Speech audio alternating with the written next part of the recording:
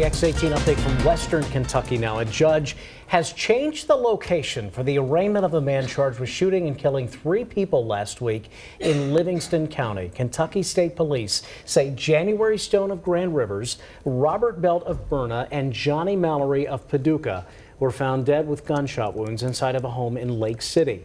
Investigators say the man you're seeing on your screen, Jackie Doom, was arrested after he called police with information about the murders. Doom is charged with 3 counts of murder. He's now set to appear in court in McCracken County.